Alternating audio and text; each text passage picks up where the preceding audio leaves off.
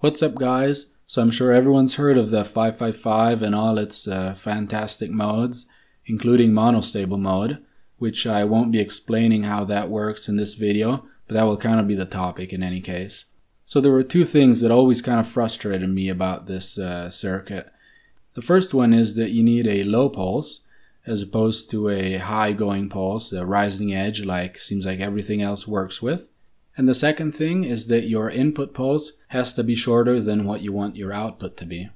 So for example, if you have a simple square wave clock going into the input and you want the output to be a short pulse at the rising edge that lasts, for example, 10% of the duty cycle or whatever it may be, that's going to be a little bit of a problem because you need to first invert the input and then also run it through an RC circuit to detect the peak and then feed that into the 555. So it seems like a lot of work to get a very simple output.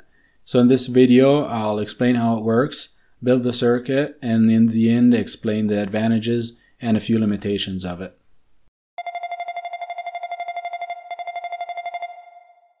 Okay, so let's take a look at how the circuit works. So to start off, the input is low. That's the default state of things, which means the master reset here is obviously also low, and the capacitor here is discharged. The output is also low, and this means that Q inverted here is high, which turns on the capacitor and discharges our resistor here, or sorry, discharges the capacitor.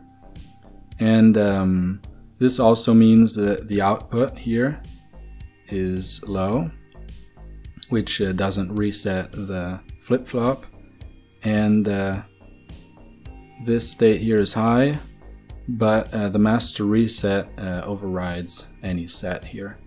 So when we decide to bring the input high, this brings the master reset high, so it's not active anymore, and for a brief moment the capacitor here is still low while it's charging. And this means that the flip-flop here gets set and the output goes high, and shortly after the capacitor charges, and so the output here is not high anymore. At this point though, the Q inverted also changes, becomes low, which means the transistor isn't on anymore, and the capacitor here starts charging. Now at a certain point the voltage here will pass 2/3 VCC, and that will bring the output also high, and this will reset the flip-flop and bring the output low. This will also turn the capacitor, or sorry, turn the transistor back on and start, or sorry, not start, but actually discharge very quickly our capacitor here. And at this point we're kind of almost at the state that we were in the beginning, but the input here you can see doesn't really do anything, and we have to wait till it goes back low to be able to re-trigger things, because the input here, the set becomes back high, and it's overridden by master reset, which keeps the output low. At this point, this is also low. At this point everything is like it was in the beginning, and the circuit is ready to get re-triggered. Alright, now it's time to build this thing. So first thing we do is put the 555 and hook it up to power. Next thing, we can attach the first RC circuit on the input side, and after that we put the second RC circuit attached to pin 6 and 7.